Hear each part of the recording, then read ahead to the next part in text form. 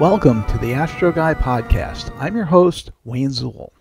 October is here and fall is in full swing. The days are getting cooler and the nights are getting colder, offering great views of the moon, planets, a couple of meteor showers, a comet, and an annular eclipse. We'll also explore a very interesting mountain range on the moon. And lastly, since Halloween is coming, we'll explore some of the scariest deep sky objects in the sky. It's going to be a lot of fun. So let's get to it and start with our monthly planet roundup.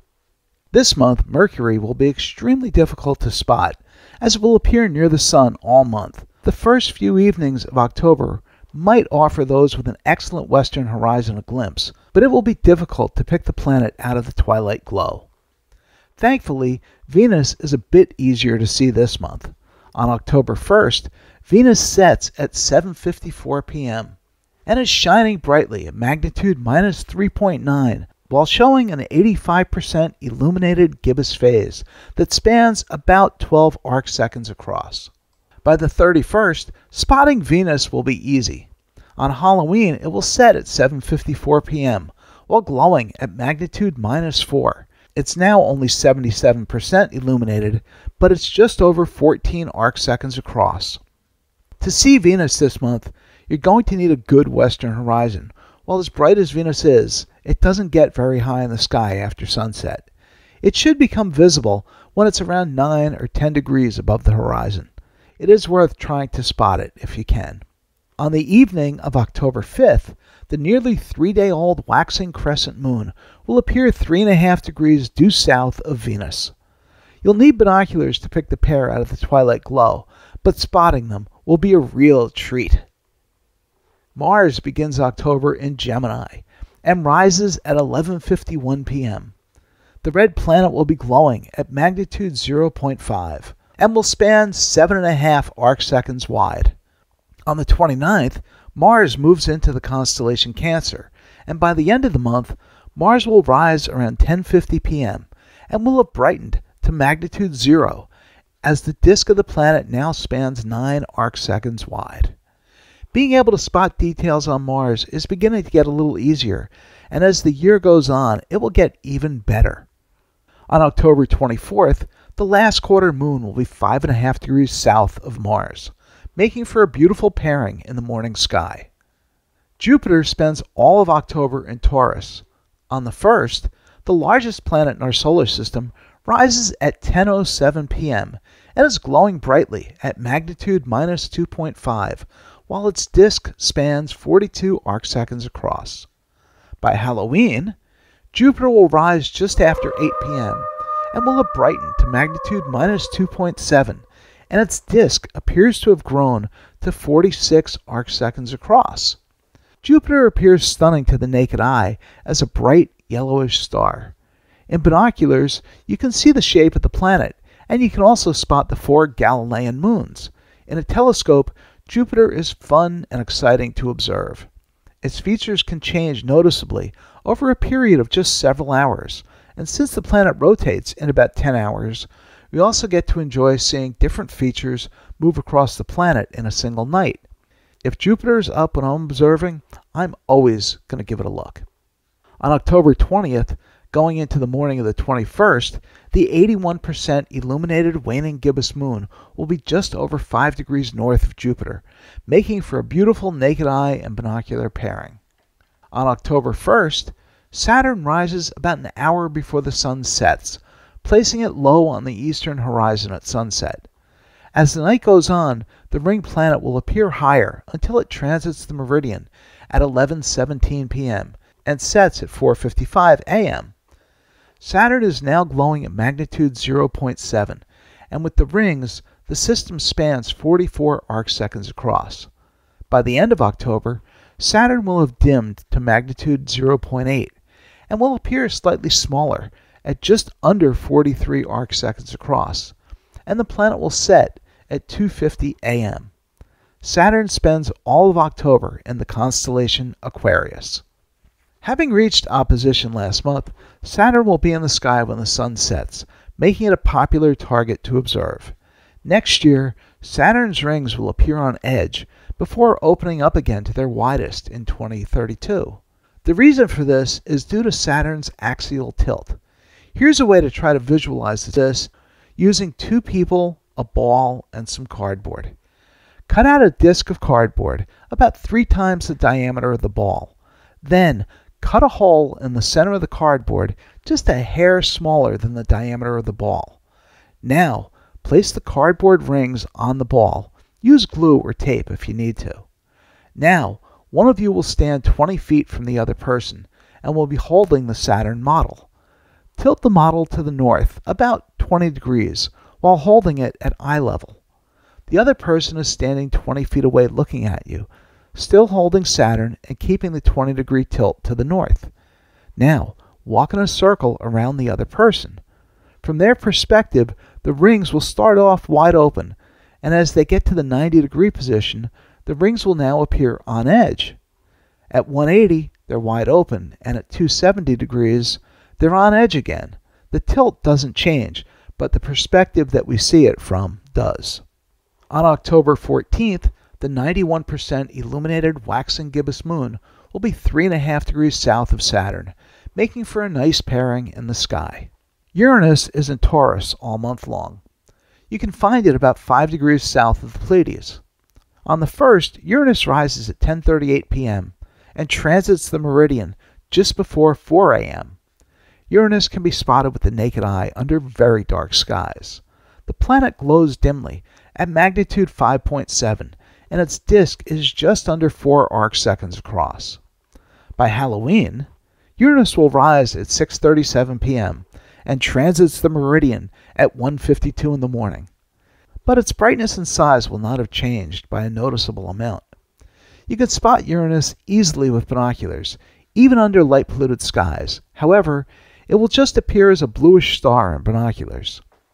You'll need a telescope, good seeing, and decent magnification to make out the disk of the planet, but seeing it is definitely worth the effort. Neptune is in Pisces all month and is faint at magnitude 7.7. Its disk is just over 2 arcseconds across. In order to spot Neptune, you'll need binoculars or a telescope and a good finder chart. Seeing this distant planet can be aided by using the stars 20 and 24 Pisceum, as right now Neptune forms an equilateral triangle with this pair of stars. Because it's so distant, Neptune doesn't change appearance very much this month. Observers in Chile and Argentina will have a chance to observe an annular eclipse on October 2nd. The moon will be near its furthest point from Earth and will appear smaller in the sky than the sun. So during the eclipse, it won't get dark, but the light will look thin.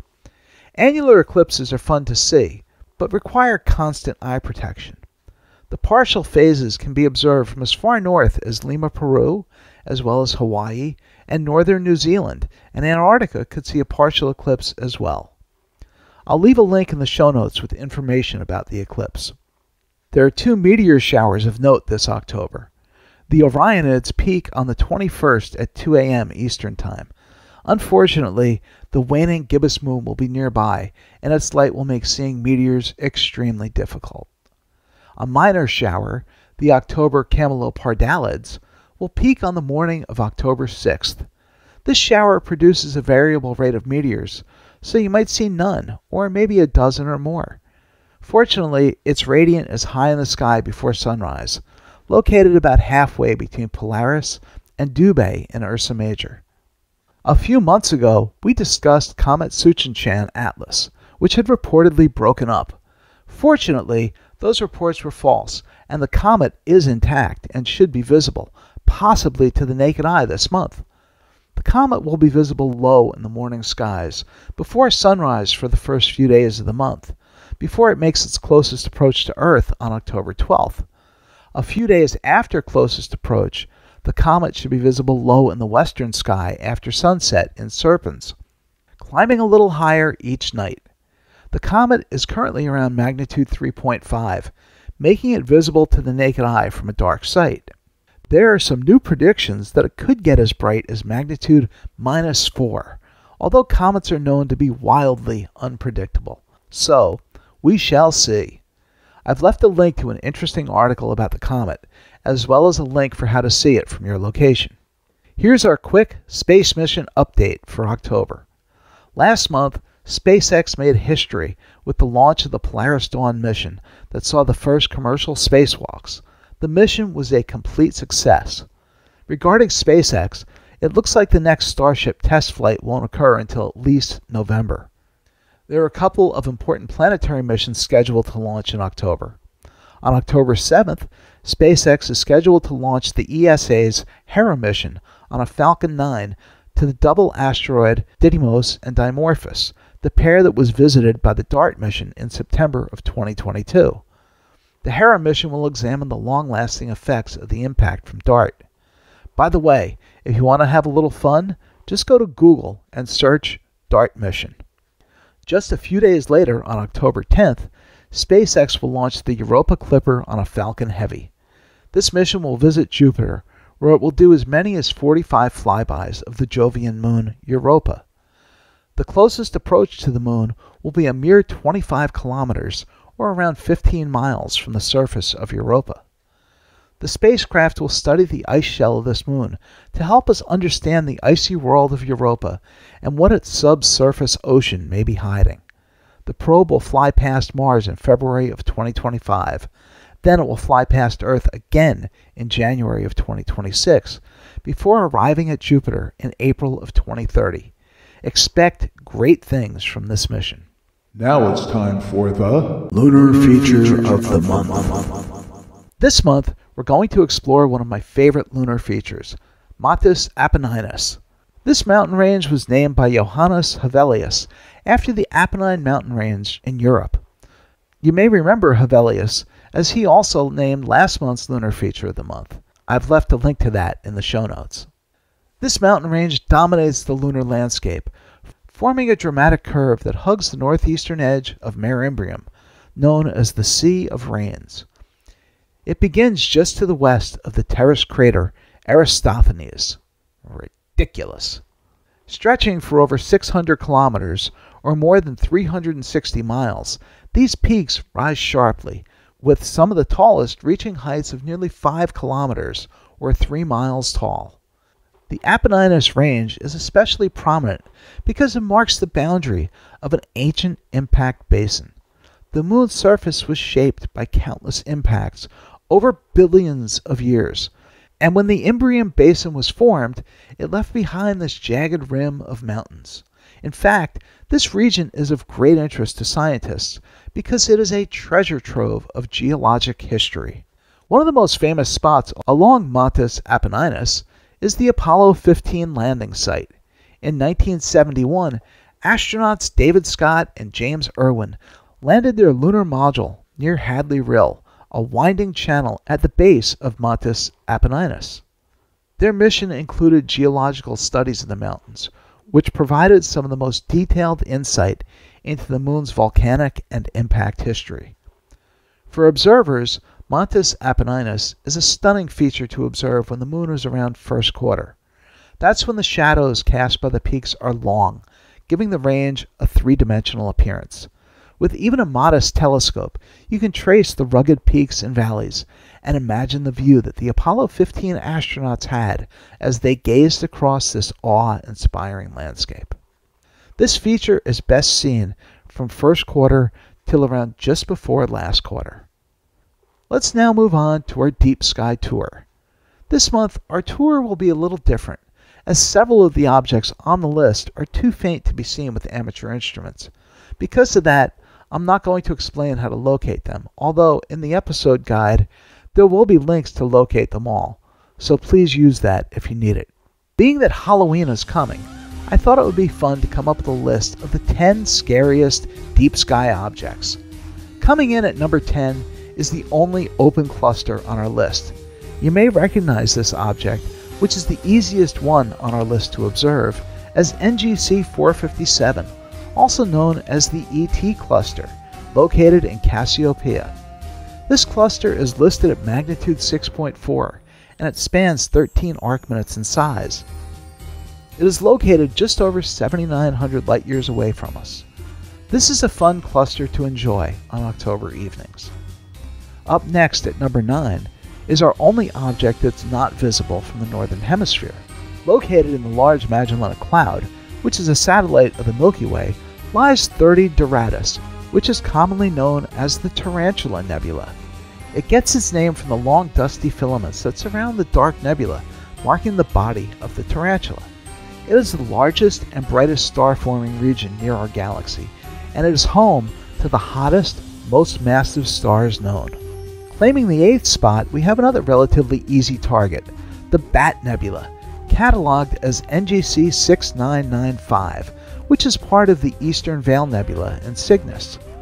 While I can sort of see a bat in flight, this isn't the most obvious of the objects on our list, but it is pretty easy to see, and it's still a fun object. Moving right along at number 7, we have LDN 1622, which is commonly known as the Boogeyman Nebula. Ooh. Found near Barnard's Loop in Orion, this object is a dark nebula that is clearly shaped like the Boogeyman. It is an area of gas and dust in front of the reflection nebula Vandenberg 62. This is an area of active star formation, although much of it is not visible, as we can't observe it through the dust of the Boogeyman. But infrared observations have shown this to be the case. Number 6 brings us to another object that is within reach of amateur instruments under dark skies, with the help of a nebula filter. Surrounding the open cluster NGC 7380 is Sharpless 2-142, which is commonly known as the Wizard Nebula. This complex is located in the circumpolar constellation Cepheus the King.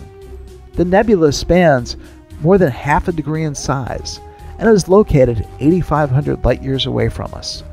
Looking at it, you can easily see the hat, the nose, and the hands of the wizard casting a spell into the night. Landing at number 5, we have the Ghost of Cassiopeia. This nebula looks a lot like the old sheet over the head type of ghost. This nebula is actually a combination of emission and reflection nebula. Sharpless 2-185 is the emission nebula, while the reflection nebula is cataloged as IC63. This is tough to spot visually, as it's only about 20 arc-minutes away from Gamma Cassiopeia, or Navi, which at magnitude 2.15 outshines the nebula for most visual observers. But it is a favorite among astrophotographers. The Ghost of Cassiopeia is located around 10,500 light-years away from us. Object number 4 on our list brings us back to the Veil Nebula in Cygnus. Although we're now looking at the Western Veil, which is commonly known as the Witch's Broom Nebula. Relatively easy to see from a moderately dark sky, this nebula really does look like a witch's broom, like a Nimbus 2000 right out of Harry Potter. Cataloged as NGC 6960 and situated next to the 4th magnitude star 52 Cygni, the Witch's Broom, like the Bat Nebula, are both supernova remnants. They were formed when a massive star exploded between 10 and 20,000 years ago, and they're located around 2,400 light-years from us. Grabbing the number 3 spot, we have a truly scary pair of objects that are known as the Flying Bat and Giant Squid Nebula. The Flying Bat is a hydrogen alpha emission nebula, cataloged as Sharpless 2-129. The Giant Squid is a region of doubly ionized oxygen, or O3, and is cataloged as OU4. The pair is extremely faint and requires many hours of exposure under dark skies to show the pair well. They were discovered in the 1950s using the 48-inch Schmidt camera at Mount Palomar. Securing the number 2 spot on our list is the Skull Nebula, another star-forming region in Cepheus. The bright star-forming region NGC 7822 is where the nose would be on the skull. You can see where the jaw is separated, and the 2 eye sockets above NGC 7822 are obvious to see in images. The nebula is cataloged as Sharpless 171. The whole complex is pretty large, being more than 2 degrees in diameter. It is 79 light-years wide, and it's located about 2,900 light-years away from us.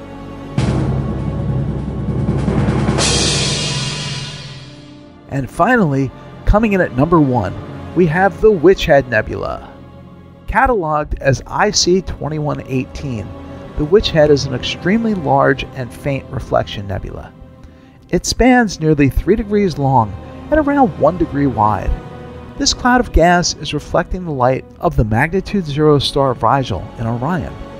IC2118 is located in the neighboring constellation Eridanus, the River. It is located about 900 light-years away from us. This nebula may actually be the remains of a very ancient supernova.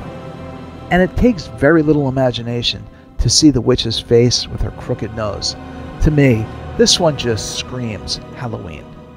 Hopefully, you enjoyed our fun and scary tour this month. Well, that's all for this episode. Thank you so much for joining us, and I hope that you found our time together to be fun and helpful. If you have questions or episode suggestions, please email us at astroguypodcast@gmail.com or leave us a text or a voicemail at 973-404-0380. If you're not already a member, please join our Astro Guy Podcast group on Facebook. You can also visit our YouTube channel, the Astro Guy Podcast, for past episodes and other scary surprises. Please do all the podcast and YouTube things, such as like, subscribe, comment, and share. It really does help. If you'd like to support the Astro Guy Podcast and YouTube channel, you can simply buy us a cup of coffee. The money is used to maintain and update the equipment that we use to create and publish the show. The link is in the show notes. Thank you again for joining us, and may your skies be clear. As always, Carpe Noctem. Seize the night.